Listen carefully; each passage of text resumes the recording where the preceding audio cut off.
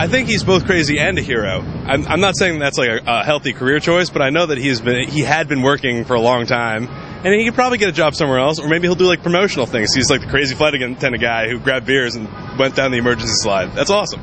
If you're a flight attendant for 28 years, props to him for spicing things up. I mean, you know, it's probably been boring for the past 28 years. Gotta throw some drama in there. He's probably gonna get fired for it, but it's still hilarious. I respect that, though.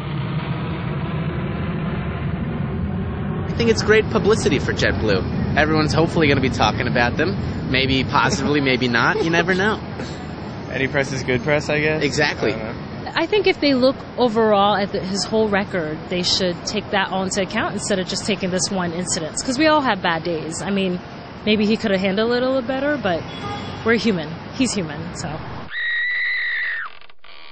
I saw a waitress once slap a customer in the face with a steak and quit. So I think that I would have wanted to do that. Just you, I'm gone. Like, you know, who knows? They probably thought he won a lottery or something. Like, you know, the way he flipped out. I'm too polite and nice, so I'd probably just give my 2 weeks notice and then go chill out. If I run into a situation like that with a customer, I walk away. That's the best course of action, is a walk away. You know what I mean? I wouldn't do what he did.